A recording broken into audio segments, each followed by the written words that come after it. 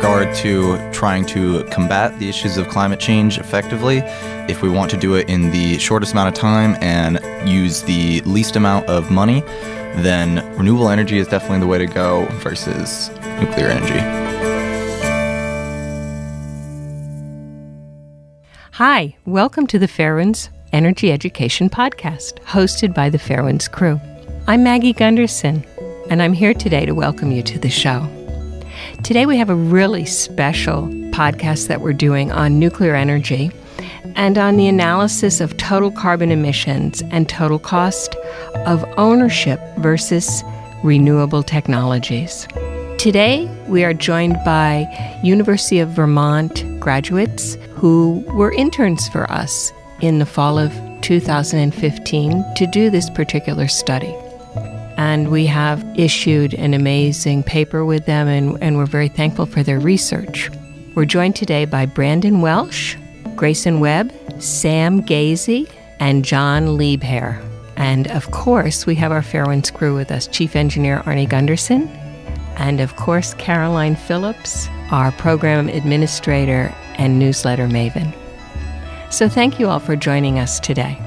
So let's begin with how the idea originated. And for that, I'm going to turn it over to Arnie Gundersen. If you've been following the Fairewinds website for about a year, you might remember that I gave a speech at Northwestern University in April of 2015, and it was covered by Forbes Magazine. The title of the story was, "Has Tesla Just Killed Nuclear Power?" And it's had over 500,000 people have read that speech, which is, I think, an indication of how hungry the people on the web are for accurate information about alternatives to nuclear power. But anyway, when I started developing that, I was working with Amory Lovins and Michael Schneider, and gosh, it must have taken me about a week to analyze everything to come up with a 20-minute speech. And I didn't feel like I had enough information. So living in a college town with wonderful, smart seniors, I was able to go to University of Vermont and ask for help to get some more information to beef up that speech even more. My initial question is, why did you all decide you wanted to do this project with Fairewinds Energy Education?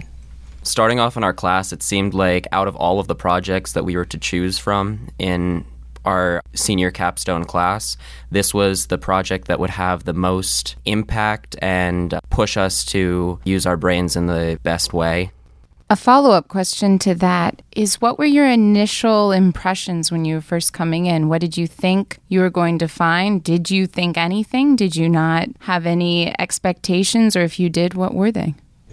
I'm Brandon, and initially coming into it, I thought it was going to be It was a really intensive research project, but the way I initially approached it is I thought it was just going to be like crunching numbers all day and not actually delving into the social, cultural, and the issues that are actually behind nuclear energy and the lack of people supporting renewables.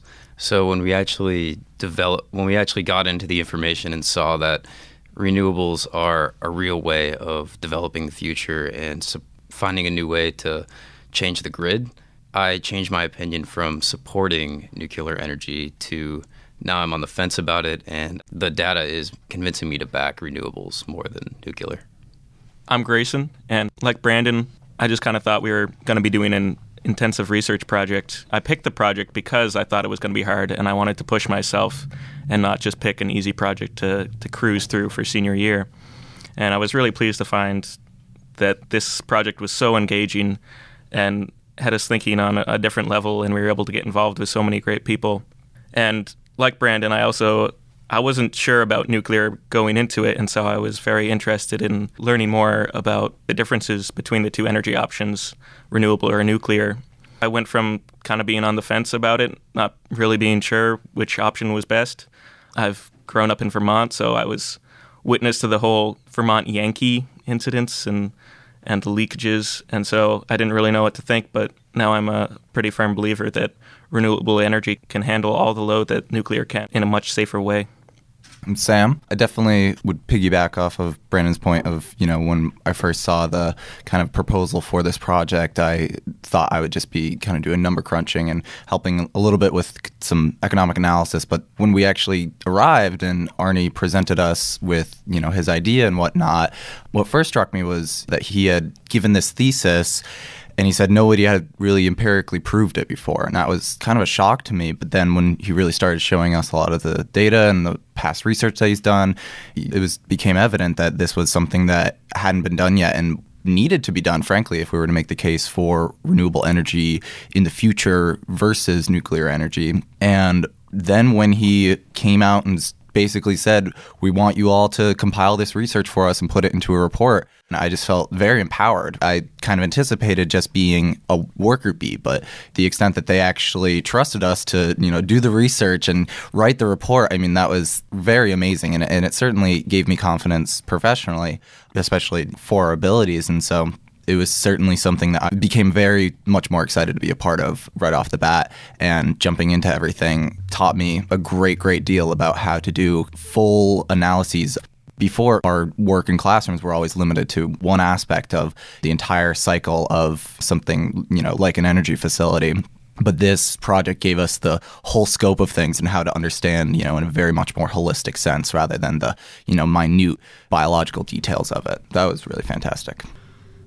This is Jon, and coming into this project, I hadn't really ever thought about energy systems before, and I didn't really have a solid opinion on nuclear power and whether I liked it or not, and this project was definitely a formative experience to getting opinions on the entire industry. And like the other guys said, I came in thinking that this was going to be a lot about economics and number crunching, but what it seemed to turn out to be to me was demystifying the data that everyone has put out there on the internet and around in multiple sources, because we weren't just looking at the numbers, we were looking at whose numbers they were. And if they were from a certain source, they could be magnitudes different than another person's source, and we had to take that completely into consideration because we could have had different data if we had used biased sources instead of the unbiased sources that we tried to keep. What I found exciting was that we used nuclear industry data. We found the World Association of Nuclear, WANO, and used their information. We used an investment bank, Lazard. So it wasn't like we were cherry-picking the low-hanging fruit that's in the renewables community. We actually were able to dig in and get source material from the nuclear and the investment banking business. What's exciting for me is that I'm normally the final writer on everything, and this is a really well-written research project. We didn't direct you on the research. You did the research, you wrote the paper, and when I finally got to read the final product, I was really stunned and just very excited by what it showed, because we didn't know what we'd find going into this ourselves.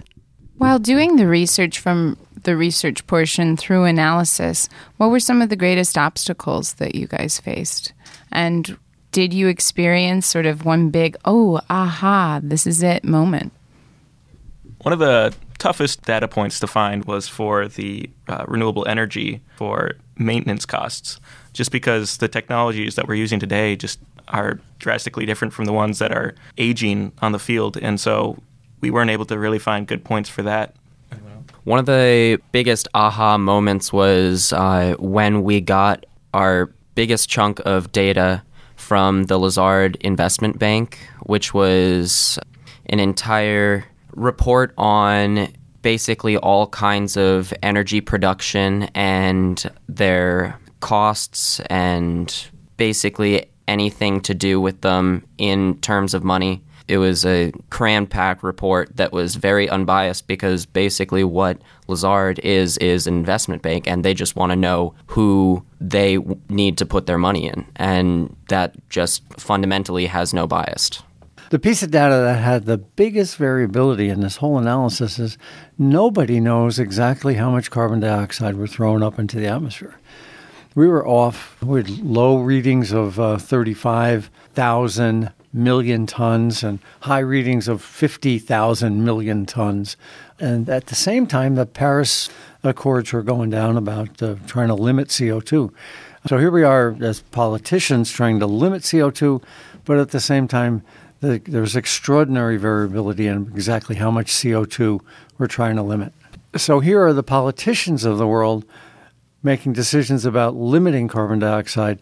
But when you look at the hard data, nobody really knows how much carbon dioxide we're throwing up into the atmosphere yearly.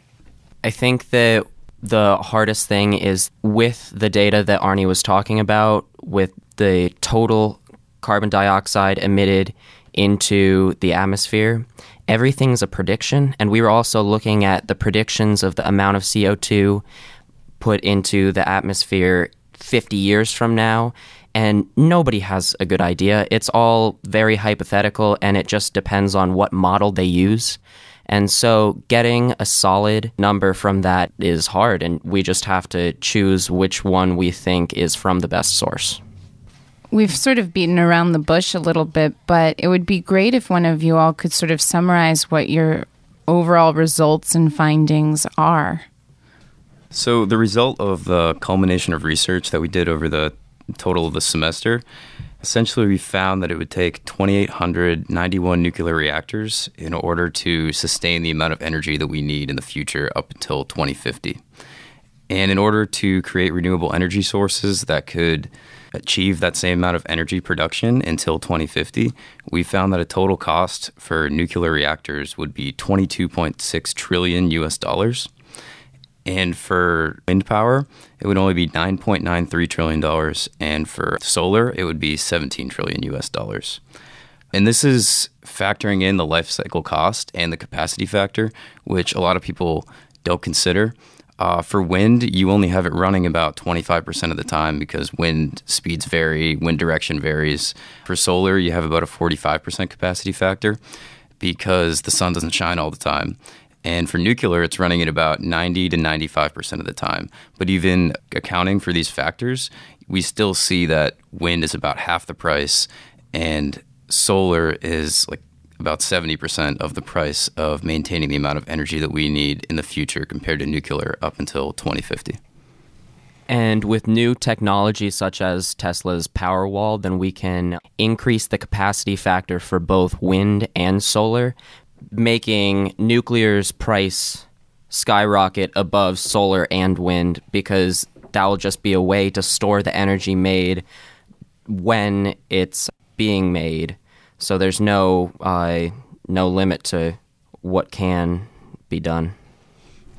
A lot of people have concerns about the recyclability of lithium-ion and other battery technologies, but with Elon Musk's Gigafactory that is releasing next year, he's actually has a lithium-ion recycling portion of the factory. So like you were saying, Jon, with the Powerwall and the power stacks they're creating, when those go bad after so many recharges, they can actually take them in, recycle them, and then reuse them, and they can be used again. So lithium-ion technology shouldn't really be a factor holding back solar and wind storage. Thank you, both Brandon and Jon. That's really interesting to me, especially the lithium-ion issue, because lithium is a resource that's very precious in this world, and a lot of environmentalists are concerned that there won't be enough to do this project for batteries and storage. So I think that knowing about the renewability of the lithium-ion batteries by Tesla is an amazing thing. I wasn't even aware of that till you just said it right now, Brandon. So thank you. Tesla's Gigafactory is actually going to be placed in Nevada, which has the largest abundance of lithium in the world. That's also going to be another factor in the creation of batteries in the future. That brings me to the question of mining. When you all did this report, did you factor in any of the nuclear costs of mining or the decommissioning costs, which are what's called economically externalities? Well, we didn't factor in any of the kind of extraction costs for either nuclear nor renewable energy in that regard. But to our understanding, especially if you were to include the kind of decommissioning costs and extend that towards the storage of depleted uranium rods, we'd have a kind of a baseline understanding that it would be a marginally larger costs on the nuclear side relative to renewable energy. So it was kind of a no-brainer. If we were to include that, it would only inflate the cost of nuclear to, a larger degree. And so it was not something that we felt like was essential to the argument in the regard, simply because our argument still holds water and pretty credibly without that aspect. So you guys in this paper really focused on the economics of nuclear and comparing that to renewables. Scientists right now are really concerned about CO2 emissions. And although that wasn't the basis of your report, it would be wonderful if you could share what you sort of discovered regarding economics and their relationship to CO2 emissions and our Earth's need to reduce CO2 emissions. Because nuclear, solar, and wind all have around the same CO2 emissions for their life cycle and for running costs, we looked up how many nuclear plants it would take to get a 20% CO2 emissions for the entire world. And then from that, we looked at how many megawatts of power those reactors would make. And then that turned out to be a decent amount of power. And so then we looked at how much money it would take to make that same amount of power with nuclear, solar, and wind. And what we finally got was that it would take $22.6 trillion to make nuclear work for a 20% reduction of CO2 emissions, $17 trillion for solar, and just $9.9 trillion for wind. So that's a pretty strong conclusion against nuclear. So just to clarify, you looked at reducing CO2 emissions by 20% and comparing the costs of the amount of nuclear power and construction of nuclear power plants that would be necessary to make that 20% CO2 emission decline. You looked at that amount of money. How much was it? Can you repeat that number again? $22.6 trillion. Okay. And you compared that to looking at a 20% reduction in CO2 emissions from solar? Well, we looked at how much money it would cost to make the same amount of power that nuclear would be making with a 20% decrease in solar. And how much was that? So that would be, to make that 2,483,000 megawatt difference, it's $17 trillion for solar and then $9.9 trillion for wind. All right. And did you guys look at all at the timeline for how long it takes to construct a nuclear power plant versus to construct a solar field or a wind power field?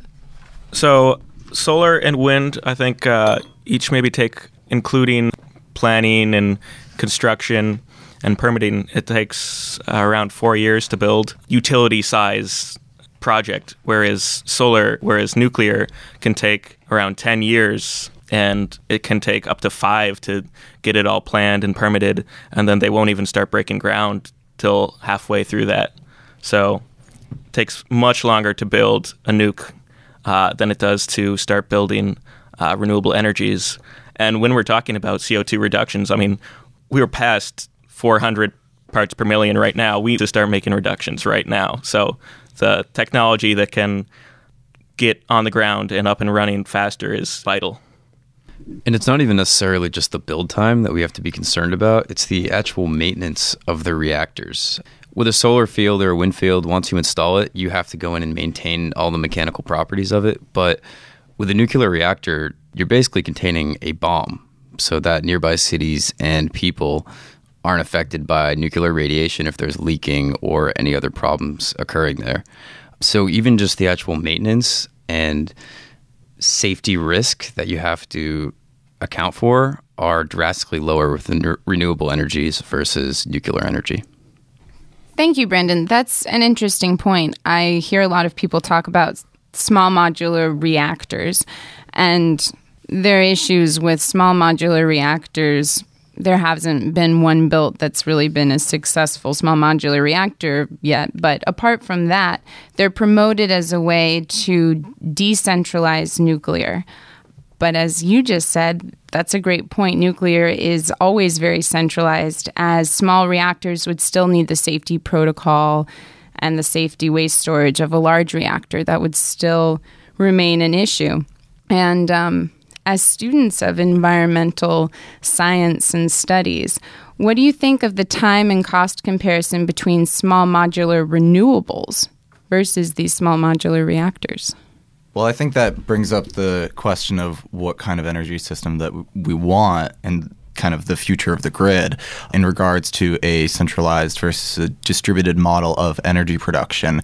And I think the argument that modular nuclear plants make as far as a means to be a decentralized power system is you have to consider it relative to what else is out there as far as production. And when compared to things such as wind, especially even backyard wind or solar panels that can easily be established just on a residential rooftop. So when trying to make the argument that these small modular nuclear power plants are a decentralized form of energy production, it's a little bit of a stretch, especially compared to residential rooftop solar and backyard wind and whatnot. And so if we're concerned about, the effects of, potential, even natural destruction we've even seen with past Hurricane Irene in Vermont itself. If we had Vermont Yankee just a little further north in that case, and that were on a different river than the one it was on, there could have been some serious destruction to that, and which could have opened up the floodgates to nuclear radiation throughout the state and just throughout even the Northeast. And so compare that to if that were just a small solar field, producing the same amount of electricity, it would have very drastic kind of effects both environmentally, on human health and whatnot. And so when we want to think about an energy system that's resilient, resiliency comes in the form of distribution, not centralization, because you do not want to maximize exposure within certain areas. You want to distribute your exposure, just like a good financial portfolio. So it's certainly something that you would need to consider when trying to make the argument that if we're trying to push for a distributed system, is nuclear the way to go? And is that going to protect us in the long run, especially as we see the increased environmental effects of climate change in the form of extreme weather patterns and whatnot? You all are recent graduates, roughly 21, 22 years old. I'm curious if you could share with the Fairewinds audience your experience having been University of Vermont students in the Rubenstein School environmental programs. If you can share what your fellow classmates who are entering the energy field, what energy fields are they going into? From your schooling, did you discuss nuclear power? Did you discuss alternative energies? And if you did, was there an emphasis on any particular one? And sort of what was your experience in college with the environmental energy sort of movement, as we know that we need to steer away from fossil fuels? I think there's a lot to be said for what inspires students to study what they study. And I think, the vision that has been instilled into us of a renewable energy future is a lot more promising than any other, particularly a petroleum-based future, which we're already experiencing, or a nuclear-based future. And I think a lot of it is due to the fact that, renewable energy, we have the issue of climate change, and renewable energy is just the most clear solution towards hedging the potential damage that will cause on us. And so I think there's a lot more that is yet to be explored with renewable energy because it's also a relatively new field, but B, there's a lot more that will be provided to us, not just in an academic sense, but almost in a security sense that, if we have enough people finding the solution towards power storage or finding the solution towards high costs and whatnot within the renewable field, that will only yield greater benefits outside of potentially high incomes for the students that discover that stuff. It ensures that there are future generations for us to continue to inhabit this planet. And so I think that yields a lot more inspiration, like I said, for students, and particularly in regards to nuclear energy. I mean, I can certainly say I know one or two petroleum engineer students, and they're not at UVM. I went to high school with them, but aside from that, everyone else that I know is studying renewable energy, and nobody that I know is studying nuclear just because of kind of the factors that I previously mentioned.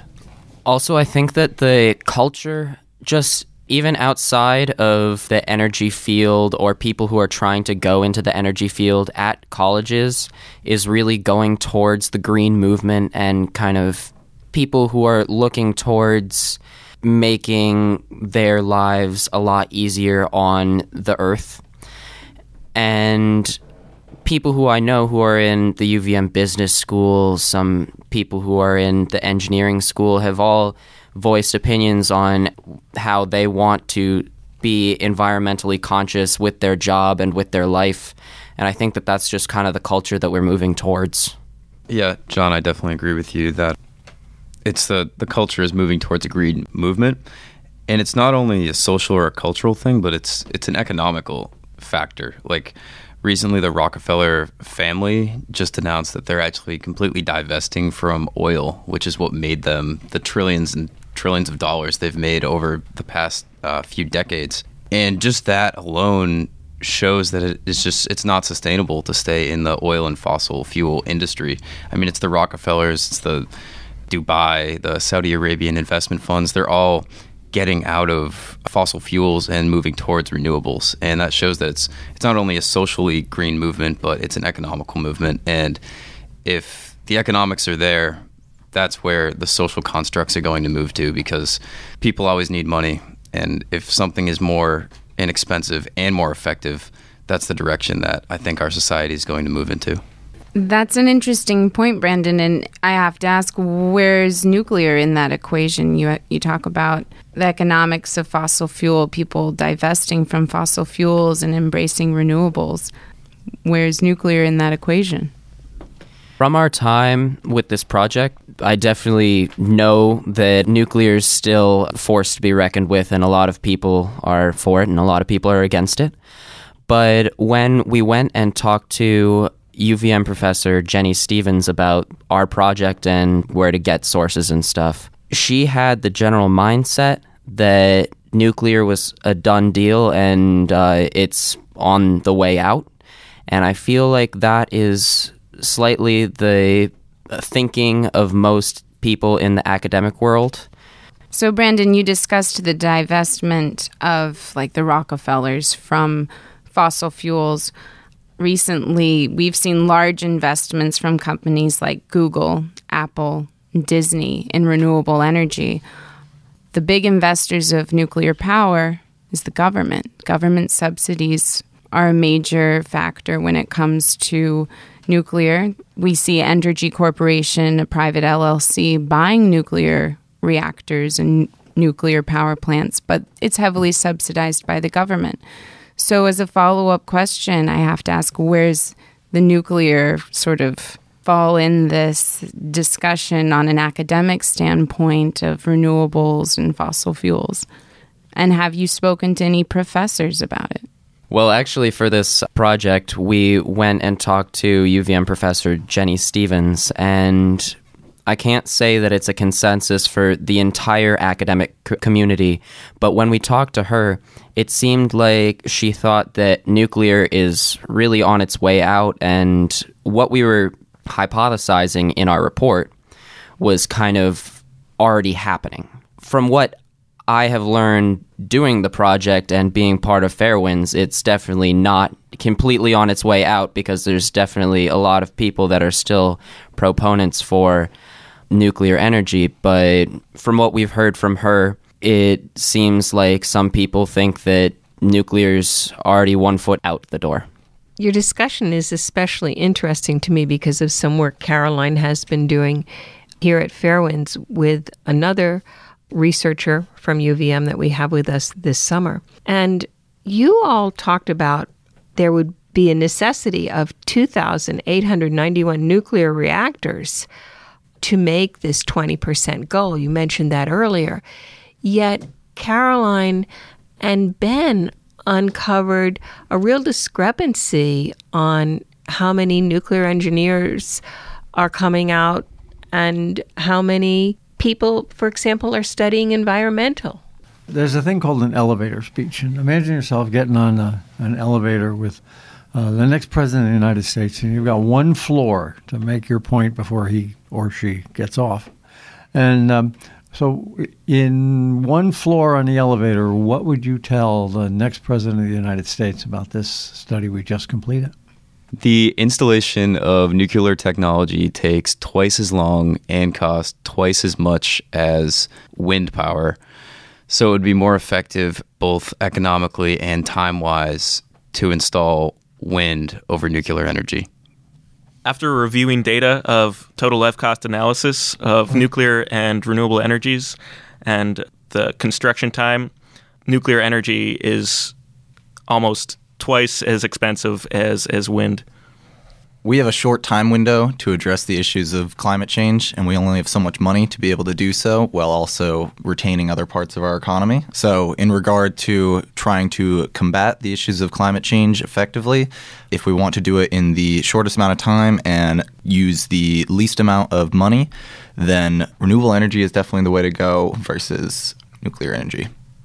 So we have looked at the numbers, and when it comes to capacity factor and total cost of energies, we've looked at 3 different energies: nuclear, wind, and solar. And it comes down to nuclear being a lot more money than both of the other renewable energies, and that just leads to one conclusion, and that it's illogical to invest in anything else except for renewable energies. I want to thank all of you for joining us today, and most importantly, for spending a whole term with us doing this project, undertaking the challenge. And I know that I want to hold in reserve that sometime next year we can get in contact with you all, either together here or via phone or Skype, so that we can have another discussion and see where things are happening at that time. So, Brandon, Greyson, Sam, Jon, I want to thank you for joining the Fairewinds crew today and for the whole term you were with us. Fairewinds listeners, we'll keep you informed.